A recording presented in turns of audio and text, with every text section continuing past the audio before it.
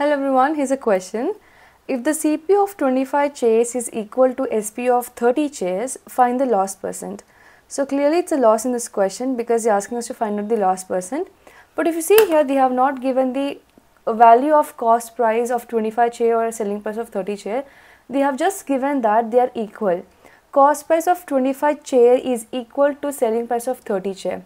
So to find out this, we should have a same quantity, that is 25 chair and 30 chair. Like they are both different, right? So we have to make sure that the number of chairs are same when you're comparing the cost price and selling price, so that it's a profit or loss we can know. Since we don't know anything here, they have not given the value, we're going to assume that the cost price of each chair is 1 rupee. It's an assumption. It's not the value of chair, we're just assuming so that we can get the profit and loss here. We're just comparing here how because the loss percentage will remain same.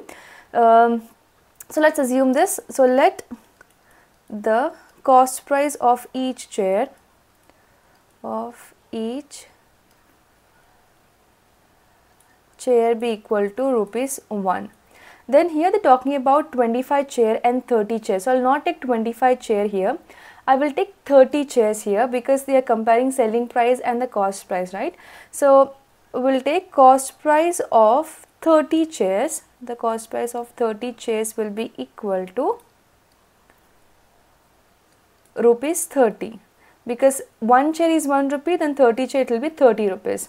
Now let's find out the selling price. So selling price of 30 chairs will be equal to, now I hope it's clear why I have taken 20, I have not taken 25 here, I have taken 30 here because I want to get the selling price of 30 chair here. That's why I have taken the cost price of 30 chair, not 25.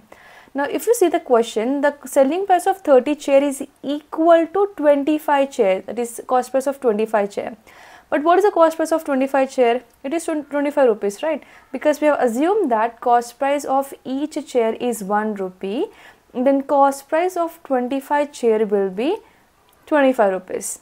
And this is same as a selling price of 30 chair. So selling price of 30 chairs will be equal to rupees 25.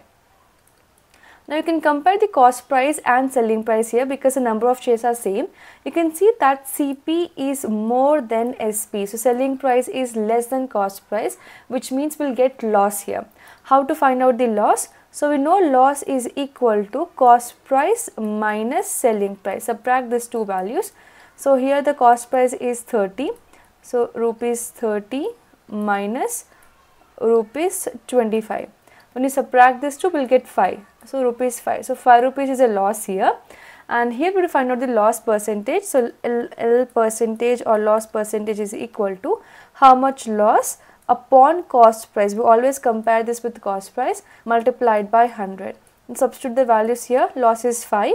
So 5 upon cost price we're doing for 30 chairs, not 25 chairs, which is 30. So 5 upon 30 multiplied by 100. Now cancel the numbers. You can cancel 0 and 0. And that's we cannot cancel anything further. So this is equal to 50 upon 3. You can go with your own cancellation, but your answer will be same at the end. So we'll get 50 upon 3 as the answer here, or if you percentage. If you want to convert into decimal, you can convert it. If you want to keep it in a mixed fraction, you can keep it in mixed fraction. So let me convert this into mixed fraction. So here we'll get 3. Now since 16 3s is 48, which is close to 50. So 3 into 16 is 48, and we have to add 2 more to get 50. So we'll get here 2.